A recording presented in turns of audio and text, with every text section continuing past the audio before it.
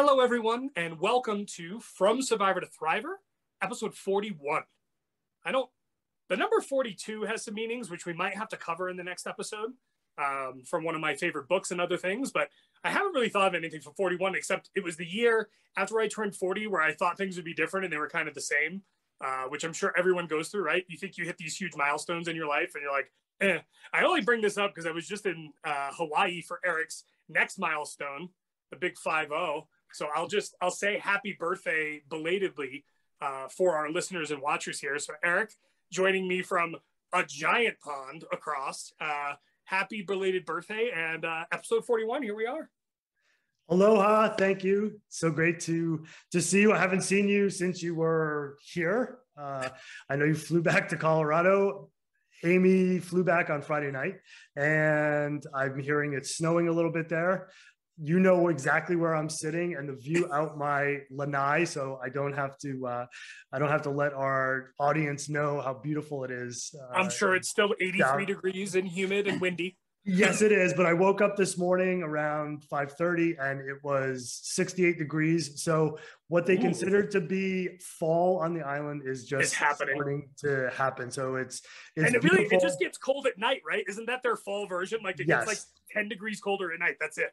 Yes, it's still, as you remember from being down here a week ago, it's still close to 90 degrees and humid, which I know is not your preferred temperature range, but everybody here says hi. They were so excited to meet you. And mucho mahalos. And the birthday celebrations continue. I'm still being spoiled rotten here. I had another birthday cake delivered to me poolside yesterday, so I'm gonna have to start mountain biking quite a bit when I go home.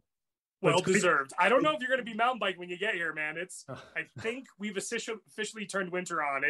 It was 34 degrees, raining, grapple, and snow when we woke up. We had a little respite in the middle of the day, and the wind just kicked up. And above 9,000 feet, we're looking at 48 inches tonight. So you can have that for right now because I'm not ready. With that, though, let's meet today's guest, and this is, I know, a topic for the two of us, which is extremely important. It's one of the main reasons that we put this podcast together way back in January. And when I introduce today's guest, I think our audience will have a much better idea about what we're going to be speaking about today, but I know I'm really excited. And joining us today is Dr. Christian Heim. He is an award-winning clinical psychiatrist, Australian music lecturer, and a Churchill Fellow. He is a senior lecturer at the University of Queensland in the School of Medicine, and in music has lectured at Manhattan School of Music, the University of Newcastle, and had a tenured position at the University of Wollongong, where he was nominated for a teaching award. He was on staff at several Australian hospitals. During his 20 years as a doctor, he has heard the stories of thousands of people. He speaks globally in person and virtually at law firms, medical organizations, leisure companies, and universities about preventative mental health. His writings, including his new book, 5 Steps to Men's Mental Health, there's our little teaser, and public lectures reference medicine and music and cover a range of topics, including burnout, brain fitness, the mental health crisis, neuroplasticity, the neurobiology of love, healthy relationships as a protective factor. However, they primarily focus on how to get the right dose, and it's all in caps, of brain chemicals to help overcome 21st century mental health issues such as anxiety, depression, suicide, trauma, personality disorders, and addiction. With that, let's welcome in from across another really big pond in Australia, Dr. Christian. Good morning, Dr. Christian. Good morning, Eric, and happy birthday to you over there in Hawaii. That's fantastic.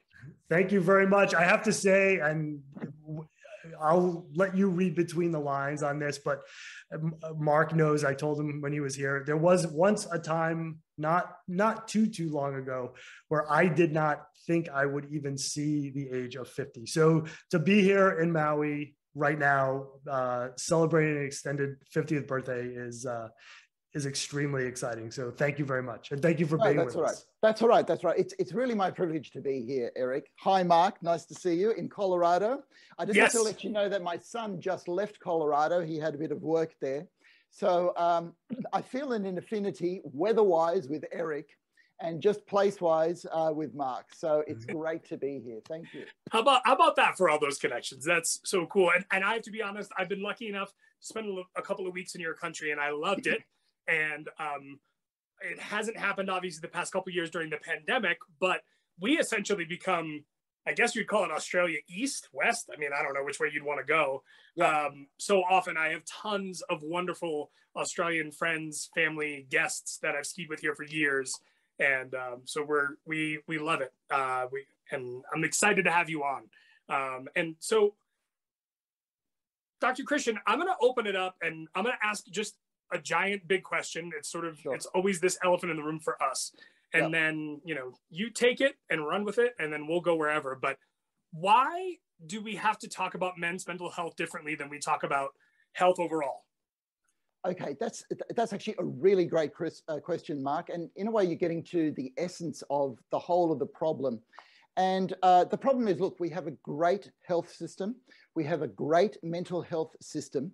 But the very setup that you've got to put your hand up to say, I need help. And the setup of sitting down with somebody face to face and saying, these are my problems, that's a setup that works really well for females, because the female brain has adapted to be really good at making relationships. So the science tells us that the female brain is more verbal than the male brain. And look, that's no surprise, quite frankly, right? The male brain is adapted to surveying a landscape and solving problems. So if a male brain feels comfortable solving problems, it feels inadequate if it's got to get somebody else in to solve its problems, right? So guys tend to sort of say, I can do it, I will find a way. And then when you find that you can't quite find a way, that's when you put your hand up, okay? Whereas females tend to be much more comfortable to put their hand up and say, I need some help, which is why the medical industry, and particularly the mental health industry, is set up for females to be comfortable rather than males. So that's it in a nutshell. So, and what I love about that, and how we kind of just opened this discussion and jumped right in, because the one quote that in your book that really jumped off the page for me was where you wrote, men tend to suffer in silence and then feel guilty for not coming up with their own solutions. Yeah. And it's spot on. And look, how many jokes are there about whether or not a man or a woman will stop the car to ask for directions, right? Like, this isn't, and no offense, I'm not trying to like step on any scientist's toes, but I'm like, we know this shit, right? It's That's not. Right. That's right. That's right. And I mean, my wife's even to the point where she'll tell me about something and she's like, I just want to tell you, you don't have to solve it. And I'm like, well, why are you telling me then? That's right. And in a way, that's the gap between male and female communication.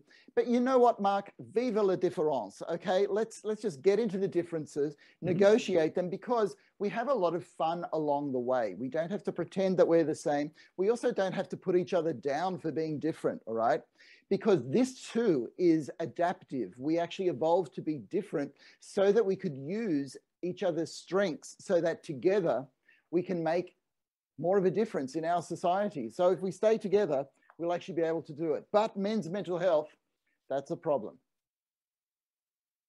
So, Dr. Christian, when I hear, we use a lot of the same words. It was actually reading the first chapter of your book, I was like, wow, I'm really excited to have this guy on. I was like, although we might just keep going, yep, that's what we think. Yep, that's what we think. But that's good too. But you used, there were a couple of words, and Eric just brought it up too: silence, stigma, solutions, right? And I think, I'll be honest, one of the things, and I've been very open, I've been in therapy 3 times in my life.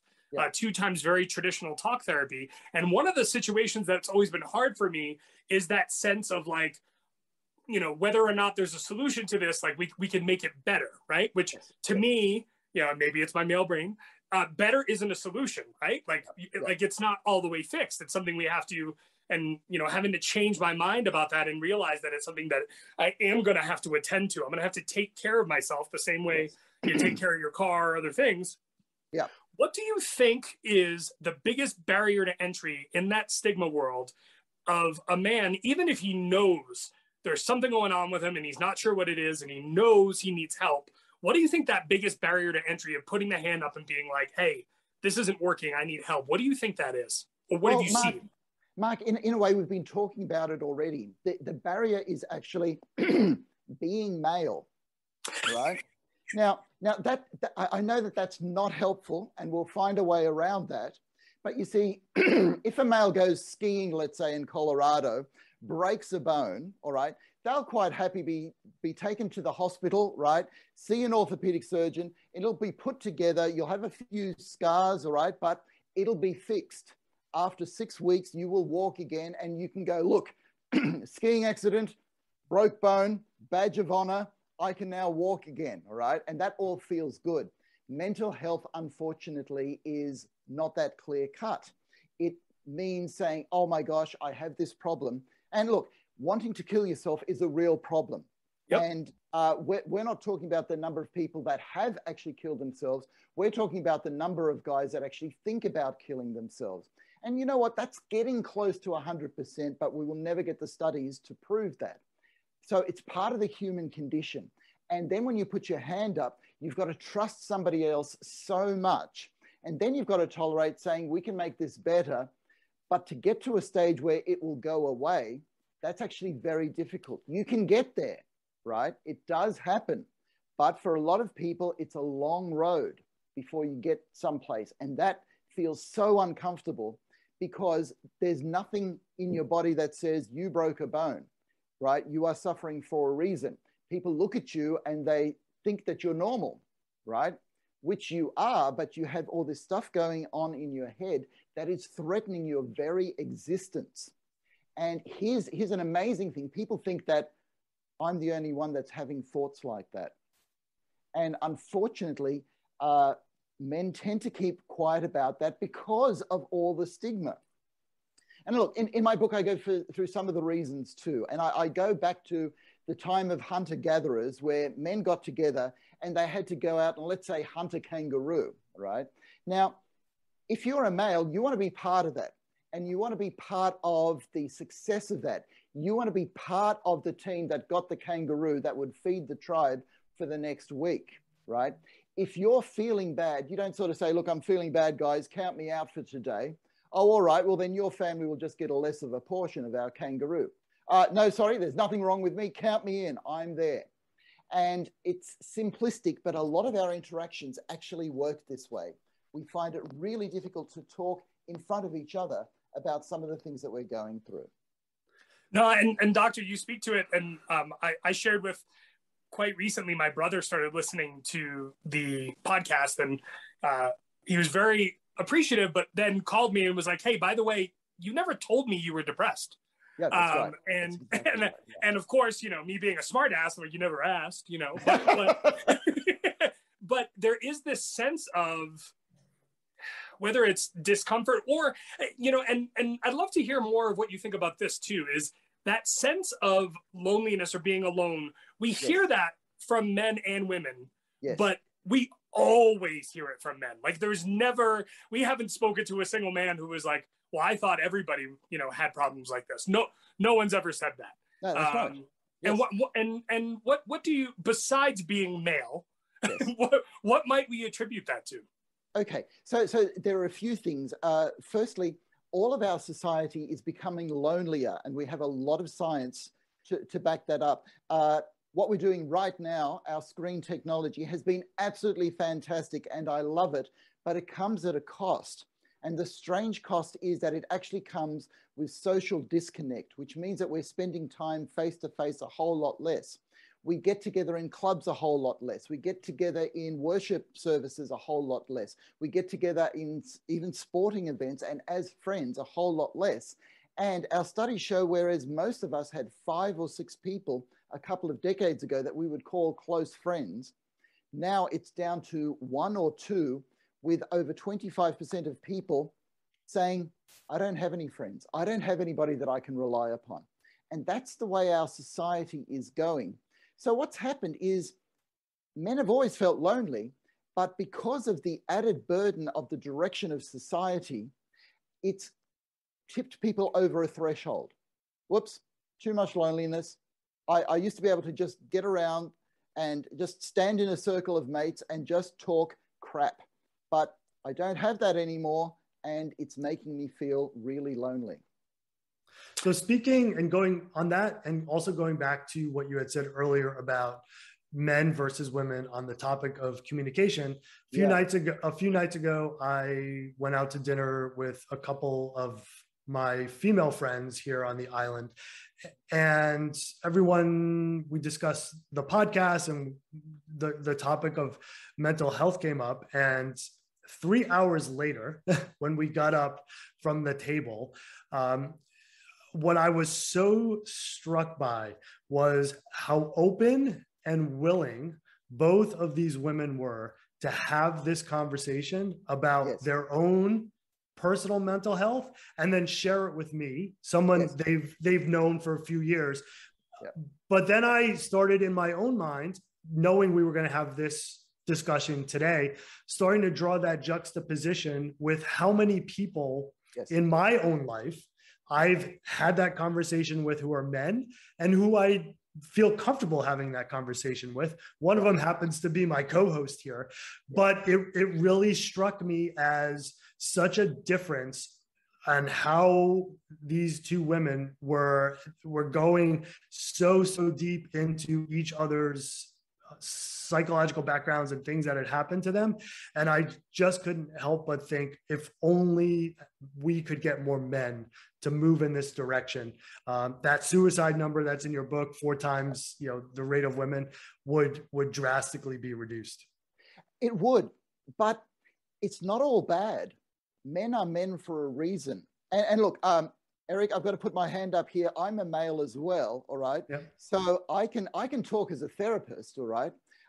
But when it comes to my friends, I'm not just there talking about my feelings all the time. In fact, I get into trouble when I do sometimes, because it becomes so uncomfortable, right?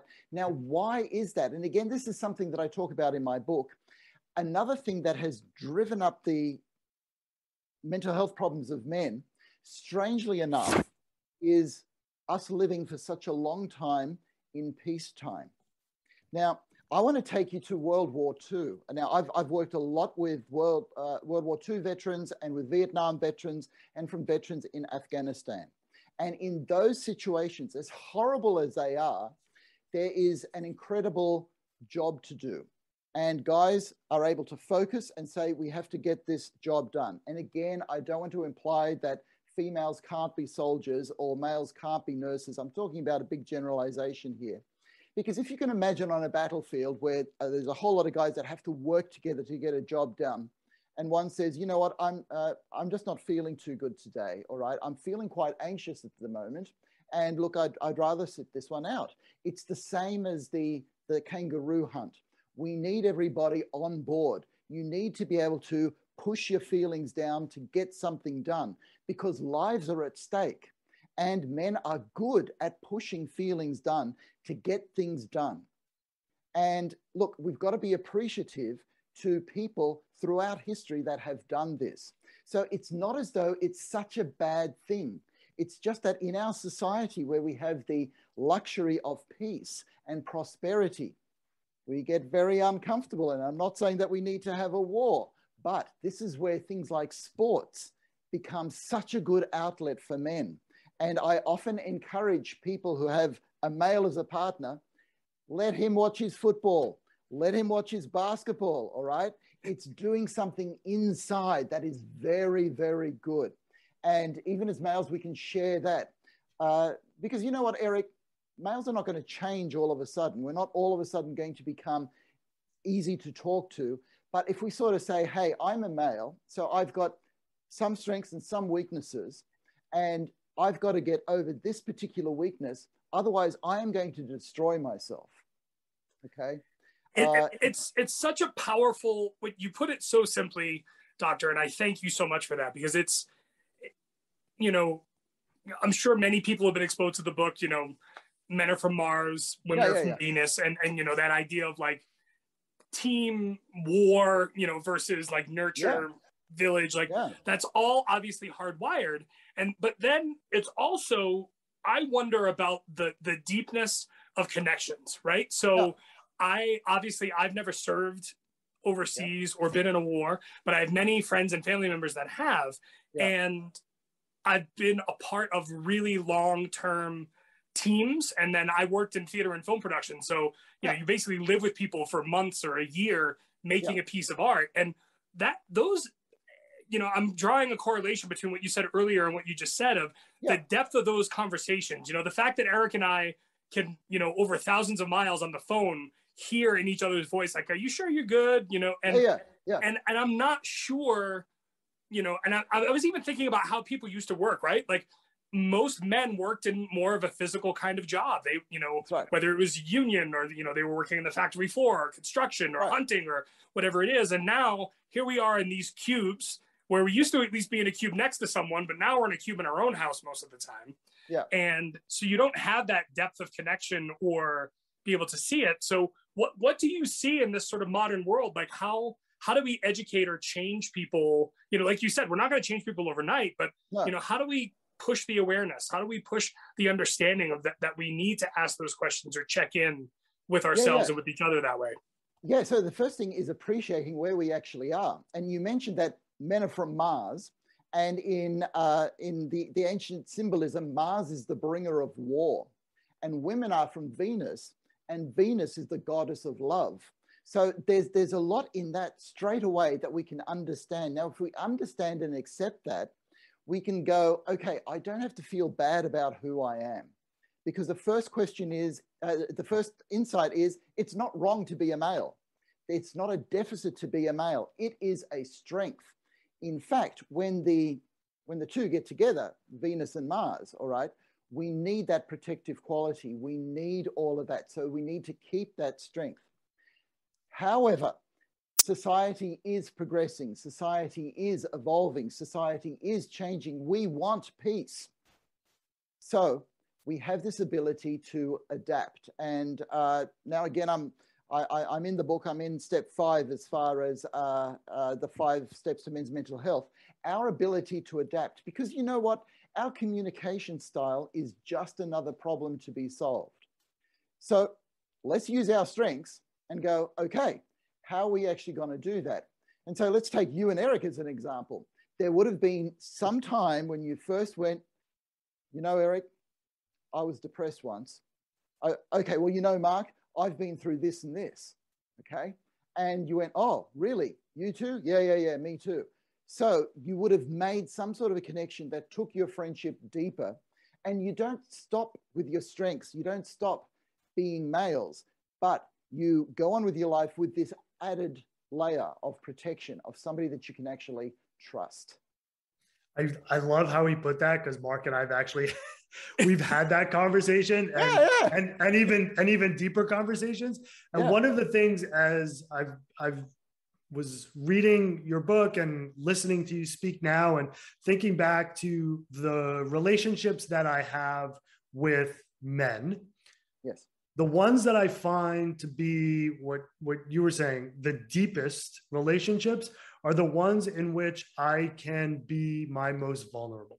Yes. Because I can shed that exterior layer. I can talk about what's really happening with me, but then I can also go and we can go to a bar, we can go out and we can ski, and we can do I'm using air quotes, the typical male things, but I also know that I have the ability to have those vulnerable, sensitive conversations with them, and and I won't be judged. And I think I'd be curious about your thoughts on that whole piece of judgment, and is that another layer of why men feel as though if I have this conversation with another man and I show weakness, I'm going to be judged, and going back to the old reference, I won't be part of that tribe any longer. Judgment is such a big stigma issue, Eric. You're quite right. But you see, we're actually progressing in this as well, because we started off talking about how men are from Mars, women are from Venus, men like to problem solve, women are good at communication. But of course, it's not that simple. It's a lot more complex than that. And in my book, I touch upon some of the theories of Jung, where he says, you know what, every female has a male side that they need to get in contact with. And you know what, that's happening in today's society. But every male also has a female side that they need to get into contact with. And you know what, that's happening. We're getting more female soldiers, we're getting more male nurses, we're getting more females that play rugby, we're getting more men that play violin or start to stay at home to take care of the grandchildren. That's all happening, and it is males getting in contact with their female side without feeling threatened. So when you start to make that trusting connection that you talked about, Eric, you're getting into contact with your female side. Now, initially, a lot of males can feel very exposed, vulnerable, and therefore judged for that. And it's because when you're on the football field, you know, it'll be sort of like, so Eric, I hear you're taking up knitting now, all right? And we'll make a little joke about that, all right? But subconsciously, what happens is to say, oh, they've heard about my knitting. I better not tell them about how vulnerable I can get when I'm talking to Mark, all right? I'll just leave that alone. And that's where the judgment comes in, that we're not allowed to have feeling-based conversations or deeper relationships with some males more than others. Well, and it's interesting hearing it put like that, doctor, because there is this sense, like, you know, you talk about being in touch with your feminine side, obviously looking at the guy with like slightly long hair and a big beard. But, you know, my background is in theater, music. I've been a singer pretty much my whole life and an actor. So I've been trained to not only get in touch with my feelings, but to manipulate them and move them around. Yes. And I still find there's that moment of like, I don't want to tell them this, you know, or I don't want to admit that it's happening, right? Like even if I'm having a bad day, you know, I'll generally tell my wife. I would definitely tell Eric. I have a few other really, really close friends, I would say, but that deeper connection and trust is not, look, even I think for someone who is very mentally whole and doesn't have any mental injuries or issues, I think it would be easy for them to admit that it's very difficult to trust another person that much, right? To really like open it up and be like, yeah, this is what's going on. But I think about even the people that I love and trust, I'm like, well, I don't need to burden them with that today, you know, or whatever male excuse I've come up with so I don't have to like talk about it. Even though I obviously enjoy talking and can barely shut up half the time.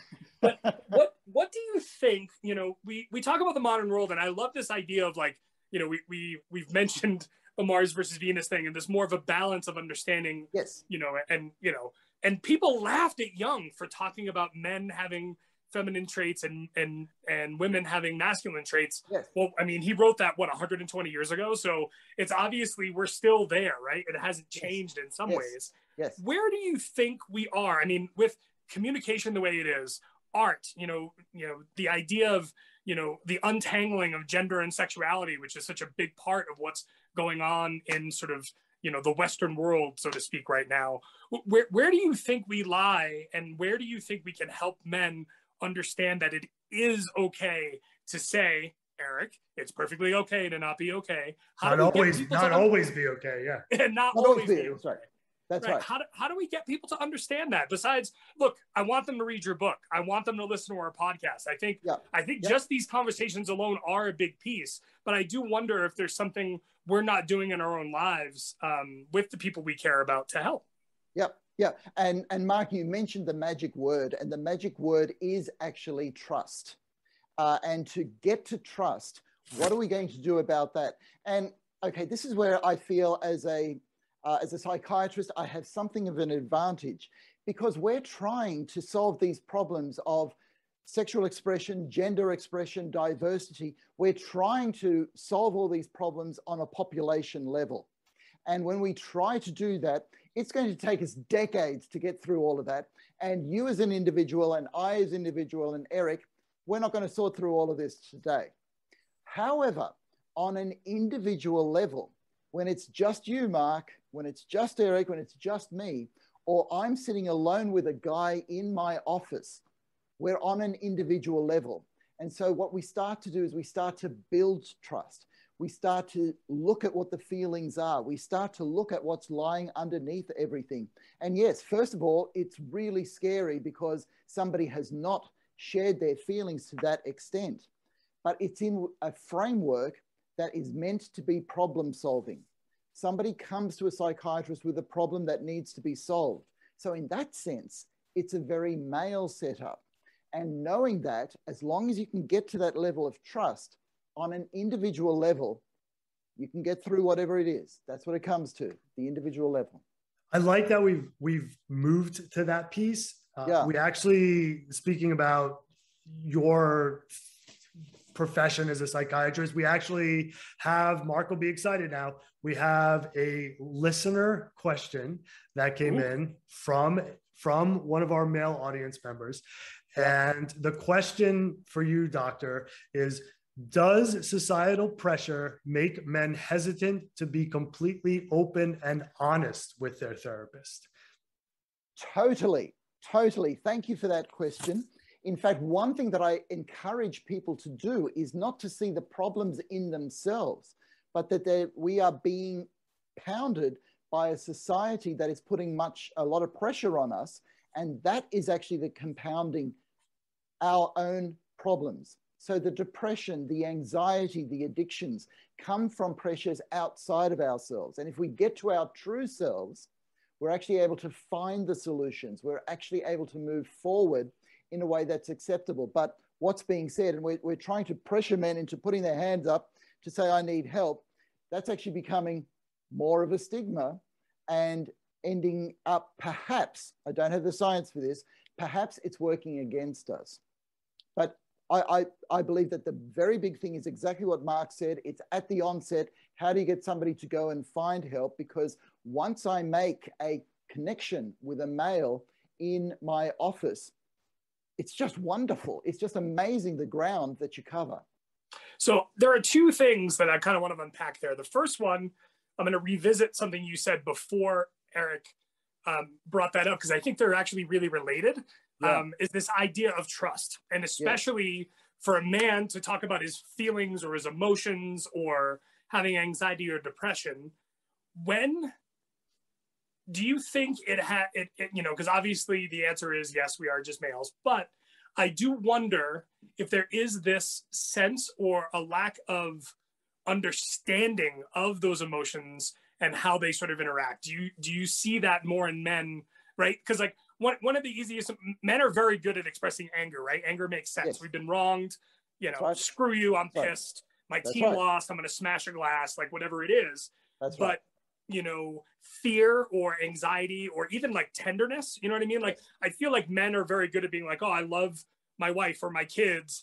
Yes. But, having a soft spot for like another person or something like that doesn't seem as easy to communicate. And do you think that's just like an old school sort of like male versus female stigma? Or do you think it is more sort of like predisposed and genetic in that way? Whoa. That's a very difficult one to get to terms with. But the overall thing is that in our society, we still have these stereotypes, if you want. We still have these sort of expectations. But we tend to look at these as bad. But we have to imagine that they've actually helped us build the society that we have, right? Because there's a time for getting things done. There's a time for getting on with a job, right? So that's what we do. It's in our prosperity and in the luxury of where we are at the moment that we can say, guys, you can slow down and you can start revealing some of your feelings. And again, I don't have the science for this, but men tend to learn trust from women. Women are able to trust in such a way that men can't, because women, particularly women who have had children, really know what it's like to be vulnerable. So if I take you to that moment where a woman gives birth to a new human being, I mean, what an awesome responsibility. All of a sudden, you've got another human being dependent on you. But right at that moment, okay, you are very vulnerable. And in that vulnerable moment, you actually need a setup where, okay, going back to hunter-gatherer days, there was a male making sure that this was all safe, right? But the woman was vulnerable and was able to trust the male that this is going to go okay. In fact, it almost becomes second nature to females to trust. And when a male sees that trust, it's sort of like, I couldn't do that. I couldn't trust another person just like that. Because in the old society, that was not your role. Your role was actually to be protector. Those roles are changing, right? So we need to be able to adapt, to integrate some of that trust, some of that, as Eric said, vulnerability, being able to share some of the vulnerability. I can be weak too. That's perfect. And so that actually unpacks part one of what I was going to ask very, very well. And it leads right into this. So this idea of vulnerability or choosing or somehow like finding that reason, right? Like it's really interesting, you know, thinking about some of the women we've had on, some of the ones that have had the worst mental injuries and mental issues that weren't necessarily chemical have actually been when that trust is broken, when a caregiver or someone they were depending on for that went away, right? And that's, and so it occurred to me, and then I started thinking about, all right, here we are with this guy again, you know, this guy, hand up for those not watching, and we decide, or we do realize there is something going on, and we don't even have this definition of trust yet, right? Like even the way I'm hearing you say this.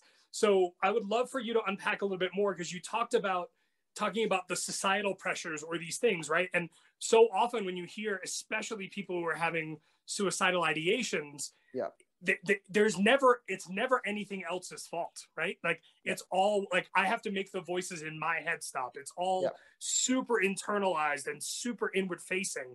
How do we help people, and how do you as a doctor, and I'm sure you talk about this in a lot of different ways, so I'd love to just hear some of the things, but like, how do we get people to realize that it can be societal pressures, it can be that we've somehow gotten programmed to think a certain way and that isn't serving us? My hand up again, that's one I'm batting my head against the wall a lot with.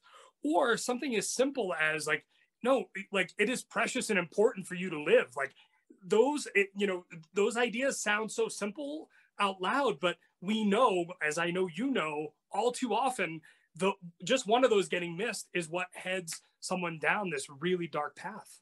Yes, that's right. And the bottom line is, it's podcasts like this, it's books like this, it's conversations like this to make people aware that, hey, there's nothing wrong with being a male.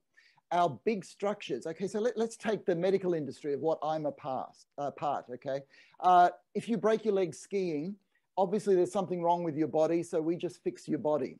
And the model that I work under is through that model, that if there's something wrong with your emotions, it must be something with your brain, so that if we just tweak the chemicals in your brain, you'll be better. Well, we know in psychiatry that model is totally inadequate. It does not work, because we have been using antidepressants, right, to an extent unheard of decades ago. And we haven't gotten less depression and anxiety. We have more depression and anxiety. So it's not just the body. We have to see that what happens in psychiatry has to do with society, has to do with our relationships, has to do with our self-image. So we've got to think broader. But in a crisis of suicide that we have in males, in particular at the moment, we can't wait for the medical industry to change, because it's a big ship and it turns around really slowly. So it's going to take decades before change comes up. Podcasts like this can help men realize, one, there's nothing wrong with being male. Number two, that help is out there. Number three, that you've got to take that risk of being vulnerable, of building trust, even if it's just with one person. Because if you trust one person, let's say it's your spouse or your best friend, and they say, you know what, Mark, you need to go get some help, okay? You've got to trust that person and then go on the painful journey of finding help. Because when you find a good therapist, when you find a good psychologist or psychiatrist or counselor, you go, wow, should have done this decades ago, right? But it's that initial step. So to follow on this idea of trust and your point of there's nothing wrong with being a male, something that started to just spin in my head as I've been hearing this conversation. And it comes back to an earlier podcast that Mark and I had, and we explored this in depth as well. I can't help but start to think if part of this issue around male feeling, not wanting to feel vulnerable, not wanting to feel compassion, things like that, also stems from what we see in society as a larger issue, which is this confusion between what's gender versus what's sex, right? And the two are very different. And I'd love to get your thoughts on this. Do you think that men mistakenly feel that if I'm vulnerable, if I show any kind of trust in that way to another man, whether it be a friend or a therapist, that it may even wrongfully begin to get in their own minds, maybe I'm questioning whether or not I'm even a male if I exhibit any of those traditional feminine-like traits? Yes, the answer is a resounding yes, because change happens slowly.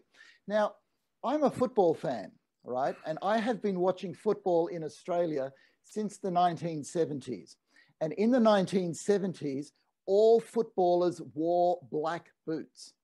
When I watch the same game today, there are some males that wear pink boots, some that wear yellow boots, some that wear red boots, and sometimes they will wear one pink boot and one yellow boot, and everybody goes, that's fine.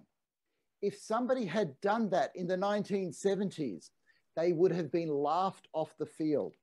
So what I'm saying with that is in that short time, and 50 years is actually a short time, we've actually progressed in our thinking. It's sort of like, hey, you're a great footballer. You wear whatever color boots you want. Yeah, I don't care. Yeah. If you're scoring, nobody gives a shit what color your boots are. That's exactly right. Except in the NFL here in America, because they're so militant about what they wear that they just fine them to get more money, and the players do it anyways. That's totally different. Yeah, that's right. But we have And that is such a good point. I didn't mean to step on you, Mark. Just following on to what you were talking about with the boots, my friends know lots of earrings under these headphones, love to paint my toenails. There's that side of me that I'm totally comfortable with. That favorite color is pink. And you're right. I think 20 or 30 years ago, if I had gone out into society that way, people would have looked and gone, what's wrong with him? Now, nobody looks and thinks twice. And so to me, it's a curiosity more than anything else. If that stigma still finds its way within the mental health space, if men feel, hey, I can't show that side of myself lest people question who I am as a man. What if Doctor, I'm going to apologize ahead of time. I do like to throw bombs sometimes. Okay, throw a bomb, Mark. What if part of it is actually just, and this sounds terrible, but what if some of it is actually just taking a little bit of that personal responsibility of it? Like I understand, like, it's hard to be vulnerable. It's hard to be this, it's hard to be that, but it's never easy to be wounded, right? But, we had a very close friend of ours, and the name of his episode was, the pain of changing had to become less than being the same. I'm paraphrasing him, but before he would get help and recover from his addiction and his associated mental health issues, from an education standpoint, why do you think it is that men and women get such a different message on that? Now, obviously, I agree with you. There are hardwired pieces of it, but I do feel like it, just thinking about your boot analogy for the footballers, it also gets societally reinforced or, pushed.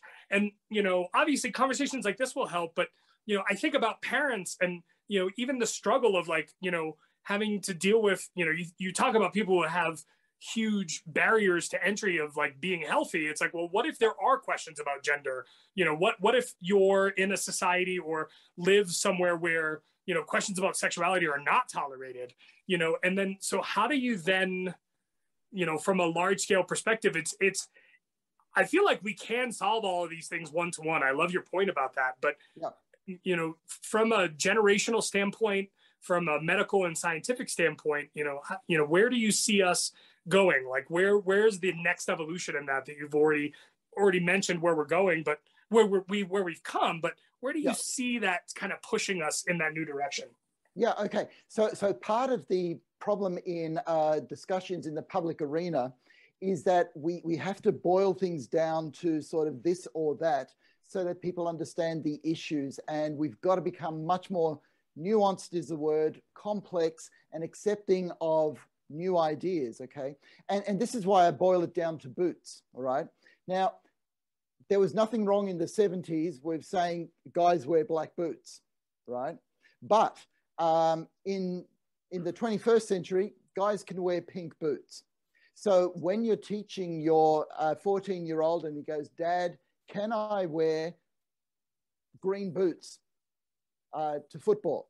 And says, son, depends on how well you play football, all right? If you play football well, nobody's going to care about your boots. So what I'm saying is we're making progress. And rather than saying that it used to be wrong and we're starting to get it right, or it used to be right and we're starting to get it wrong, is the idea of change. Change is just change.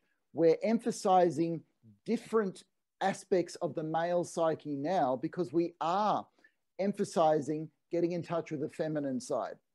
Feminine side was always there, but during World War II, we're not getting in touch with that. We need something else. But in peace and prosperity, we can get in touch with that. So we are encouraging males to allow themselves to get in touch with their vulnerable and trusting selves because it's always been there. It just takes trust and vulnerability. Well, and it's funny because the boot reference, immediately I went to the next evolution. It's like, it actually doesn't matter even if you're terrible, wear whatever boots you want.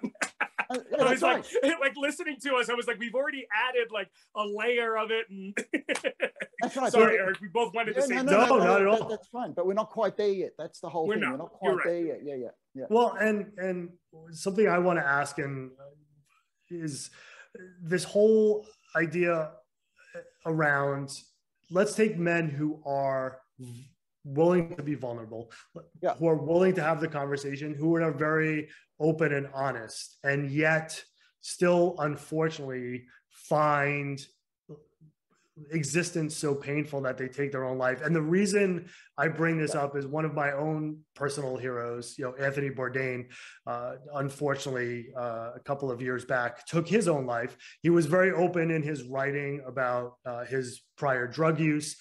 And those around him, you know, said that he would talk from time to time about what was going on with his mental health, but it still came as such a great shock to all of us who saw him as someone who really was great at showing both his male and his female sides.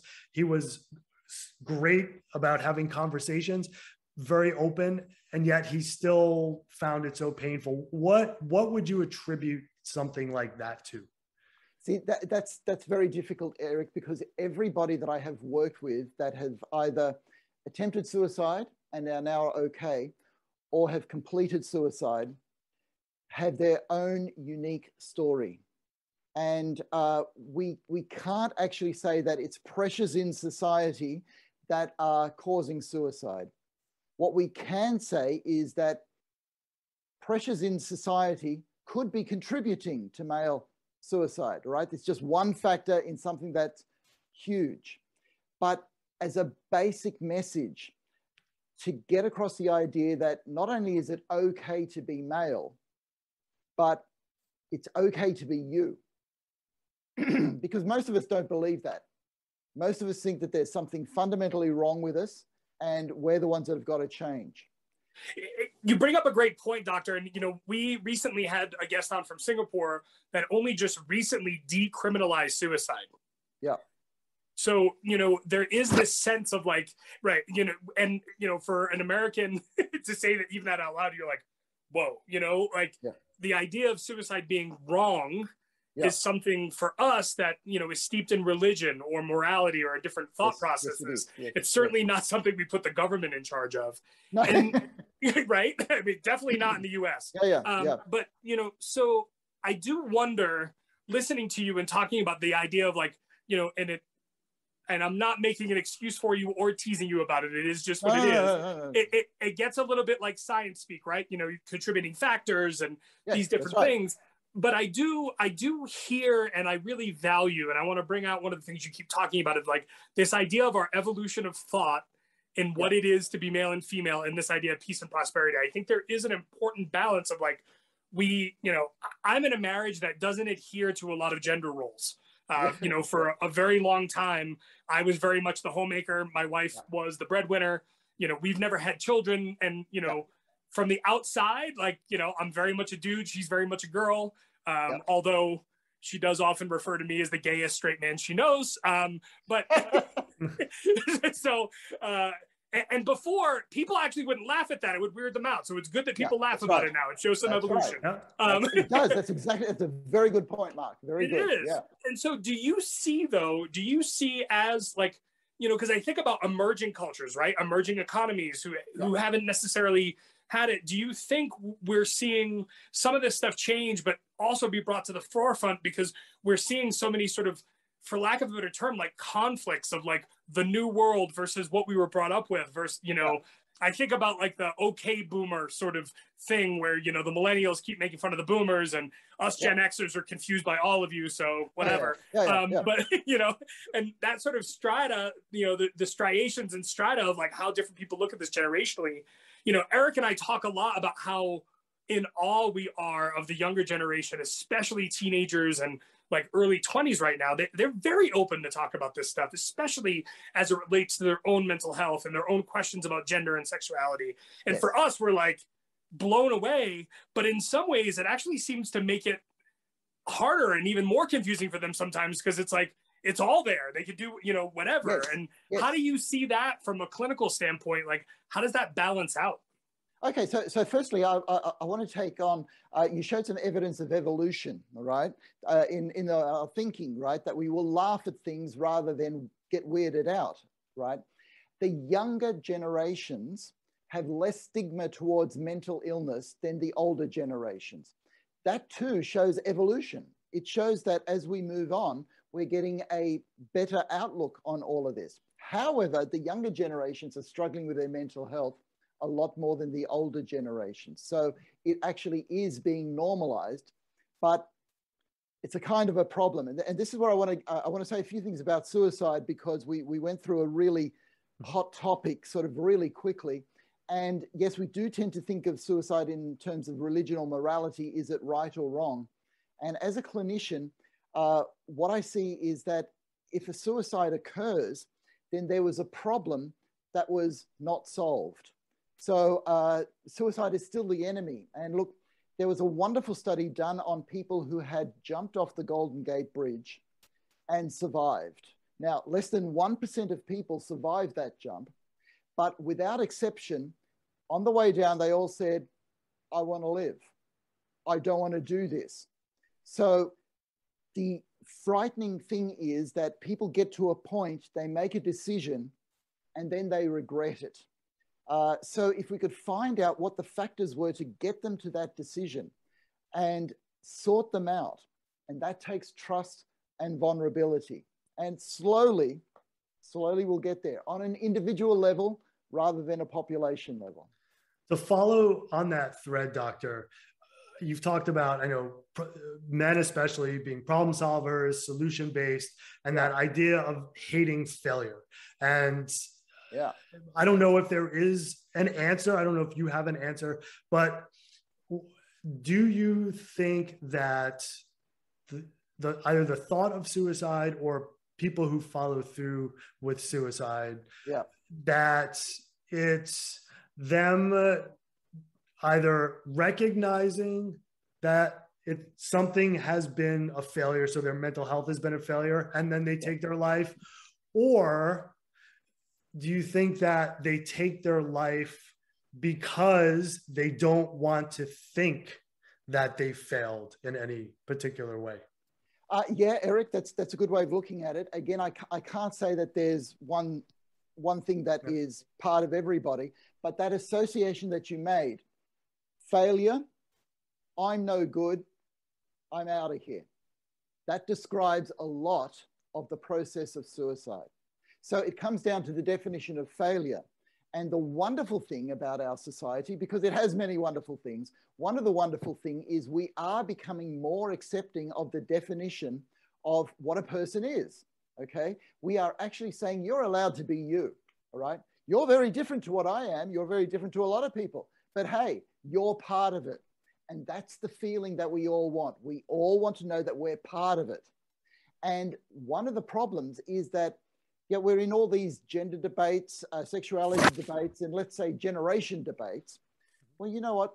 Sex and gender and generations have always been here. But 50 years ago, we didn't have this thing called the internet. So we weren't discussing these things as intensely as we did. We had people that had alternative lifestyles that got on with their alternative lifestyles, and the rest of us didn't know. And all of a sudden, for some reason, all of us need to have worked out, you know, is gender non-binary? Is homosexuality okay? Is that? And we're all being asked to have our opinions on things that, quite frankly, have nothing to do with our lives, that went on for hundreds and hundreds of years, swimmingly. Not quite, all right, not quite. I was like, yes. That's definitely a local versus a relative question. That's right. Yep. That's right. That's right. Relative swimmingly. Yeah, exactly. But let's say generations. We have always had generations, and we've always thought intergenerationally. But now it becomes a hot topic that threatens a lot of people because they become uncomfortable in who they are. Because the question comes up: who am I supposed to be? The answer, of course, is I'm supposed to be who I am. Doctor, that's it right there. And I thank you so much. And I know I actually asked a couple of questions that were kind of leading there, and then Eric got the one that was there, because so much of what you were saying is all related to that, right? And it honestly makes me want to smash this iPad and go live in a cabin in the woods, because I do feel like so much of it, and look, it's very easy to point fingers outward and say it's everyone else's fault. But there is a piece of me that's like, why do I even care about like what these other people think? Or, you know, and honestly, I think it was one of the coolest things about when the podcast sort of first started and Eric approached me about it, because he was like, I don't know, is this something you'd be comfortable with? Like, we're going to talk about our own stories and like talk about other. And I was like, yeah, I don't give a shit what people think. Like, you know, if this saves one person's life or makes one person live a little bit better, a little bit healthier, and have a healthier relationship with themselves or someone else, like, whoo, we did something, you know? And I love the aspect that you bring of balancing this idea of the clinical treatment of the person versus what they're sort of battling against on the whole, right? You know, and I've got to just jump in there, Mark. I've got to jump in because before I lose this point, okay, so we're saying that it's okay to be who you are, but to get that feeling of being okay with who you are, you need to have other people that say, yeah, it's okay to be who you are. And that is in essence what happens in a lot of psychotherapy when I work particularly with a male that had a whole lot of, let's say, desires, thoughts, or impulses that are all bad, they're all wrong. And I sort of go, well, no, this is what guys go through, and it's okay for you to be you. And of course, we never have a conversation just like that. But one of the big things that happen is that somebody goes, really? It's okay to be me? And I kind of go, yeah, it is. Now, we never had that conversation like that, but that's the feeling underneath what's happening. And if you get that feeling from one person in life, then you know what? All of a sudden, you don't care what other people think because there's one person who believes in you. And that is wonderful. And I think another piece that I'm hearing from you, doctor, and tell me if I'm on the right track here. It's something that when we first started From Survivor to Thriver, the idea was it was a podcast. And what we're recognizing more recently is From Survivor to Thriver is more of a movement of building a community of people who are willing to speak up and speak out. And the podcast is really the voice of that movement. What I'm hearing from you is it's okay to be you. And the more people that start saying it's okay to be me, we're building that community of like-minded people, the more people will be willing to speak. Yes, that's right. And in a way, what you're doing is you're building a tribe, Eric. You're building a tribe of people that need to move from survivor to thriver, right? Because if you look for your tribe where you are not welcome, it's going to reinforce the idea that it's not okay to be you. So you need to find people who say, yeah, you're like me too. Join us, become part of this tribe. Thank you. You mean it's okay to be me? Yeah, because there's a lot of people like you here. And that's what we naturally do. And so a podcast like this can provide the forum for people who need that to validate themselves, to say it's okay to be me, on with life. Brothers and sisters, go ahead and put on your yellow and pink boots. It is okay. I think it's actually making me, I kind of want to have two different ski boots this winter, two different colors. Doctor, but as we sort of wrap up here, I want to make sure people know where to find, because I know you've written multiple books. We're speaking specifically about 5 steps to men's mental health. Where can people find that and find you? Okay, right. So the books can be found on Amazon. But I have a website, Dr. Christian Heim, and there you can find everything to our platforms like Instagram and LinkedIn. And also, I tend to join men's groups on Facebook, because there too you find communities of people helping each other out, and it's just so beautiful to see, Mark, guys helping each other out in hard times. No, and things evolve in weird and mysterious ways, right? That's kind of how life works. And Eric and I, kind of sat down months ago to be like, oh, I don't know what this is. And all of a sudden it's a community, it's a movement. There's a lot of ways to, and, I feel like part of it was sort of born from the pandemic, and we're reacting in some ways to it. But at the same time, I do feel, and I wonder if you feel this way as well, I feel like the pandemic just kind of like ripped the rose-colored glasses off. I don't know if we're seeing more. It's more obvious because people have to like sit by themselves or sit with like one person who, and so many people like, I don't know about you, but Eric and I are very lucky to have wonderful, incredible, fulfilling marriages. So we had one person all the time, which helps. But, so many people don't have that, or thought they did and then realized they didn't, which is even worse. And so here we are, and so I value the work you're doing. Thank you so much. If you have anything else to add, please, we don't have to end this minute. So if you got more. No, Mark, what I want to add is the work that you guys are doing in a podcast. I want to give you an idea. I want you to go the extra step, okay? Because you are building a community. You are building a group of people who understand. But the next step is to organize a weekend away in Colorado for any listener from Survivor to Thriver who wants to join other people who are part of this tribe, so that it comes out of the screen and into flesh and blood, all right? And we're just working on it. That's great. That is great. Because, I don't know if you could see as you were saying that, but Eric and I are both like. So I have to be fully transparent. Part of what I'm doing while I'm down here during this month is not only working through the podcast, and we're working on getting our website built, but there is a larger business model From Survivor to Thriver, which exactly hits upon, Doctor, what you were just talking about. Fantastic. And not only building community, but something else that you had mentioned in your book was this idea of how people are much more, especially men, are much more willing to talk when they're engaged in activity. And so combining that concept of community with movement and being outside, outdoors, outdoors, Colorado, Hawaii, wherever it may be, is where a little preview maybe of where From Survivor to Thriver is going to be heading in the future. So thank you. Wonderful. Thank you. Wonderful. Thank you.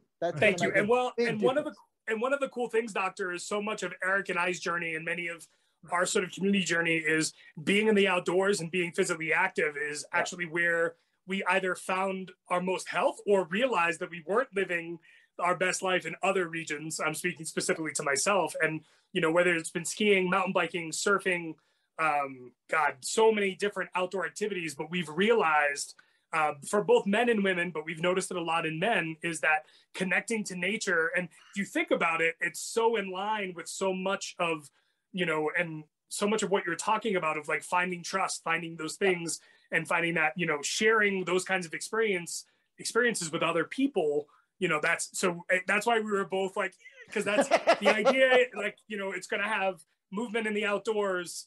We would love to have guests like you come and lead sessions and help people find other ways to cope and manage. And, you know, and that's exactly, I guess we're sort of revealing it right now, but that's what we're working on. Okay, I originally thought the surfing was going to take place on the island of Maui, which it can, but it may have to take place as well on the Gold Coast, Doctor. We may have to go up to Brisbane in order to entice you to come lead one of our sessions. So absolutely. Look, I could cope with going to Hawaii, no worries. Okay. So. Awesome. Well, Dr. Christian Heim, thank you so much. Eric, any more words before we pass on?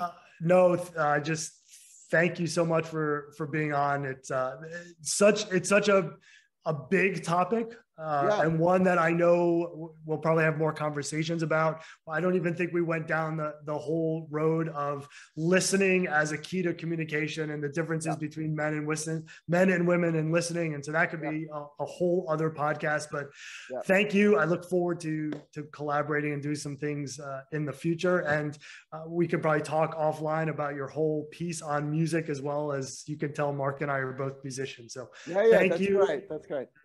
Guys, thank you so much for having me on the show. It's been my pleasure, and all the best for you and your listening tribe, okay? Thank you so much for all of you listening and watching out there. Dr. Christian Heim, 5 steps for men's mental health. Love the idea. Can't wait to start putting them into practice for myself as well. On behalf of Eric DeRosa and myself, Mark Fernandez, this is From Survivor to Thriver, episode 41. I will leave us with these words, as I always do. Let's all please be as well as we can.